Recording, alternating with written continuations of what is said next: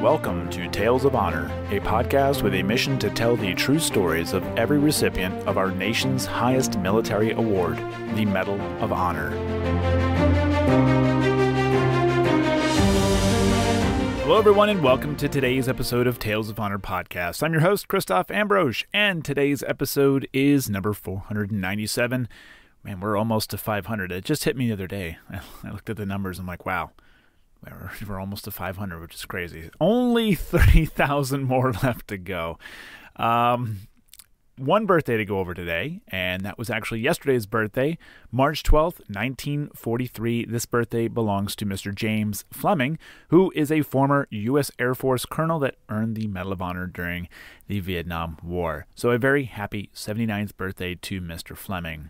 That's all the birthdays I have for today, and the only reminder I have for you is to head into the link in the show notes to both check out show sponsor Motor City Munitions and to learn more about the Medal of Honor mail call that's coming up.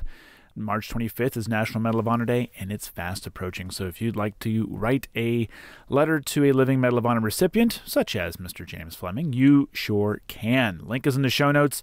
Go ahead, go do it. Have your kids do it. It's a fun time for everybody. And that's all I have to say about that. So without any further ado, let's jump right on into today's Tale of Honor. Frank was born in Avon, Illinois on the 2nd of December, 1867, and his father, Leonard, was an Army brigadier general that had served in the Mexican-American War and the American Civil War. Frank grew up with his 10 siblings, 7 from his father's first marriage, before enlisting in the U.S. Army in North Dakota and deploying to the Philippines in support of the Philippine-American War. It was his actions as a member of Young's Scouts that would earn him the Medal of Honor. The citation reads, "With 21 other scouts charged across a burning bridge under heavy fire and completely routed 600 of the enemy who were entrenched in a strongly fortified position." Frank was a private at the time of his actions, and although I'm uncertain when, he would eventually reach the rank of captain before leaving the Army. He received the Medal of Honor on the 6th of June, 1906, and he was married to Florence with no mention of having any children.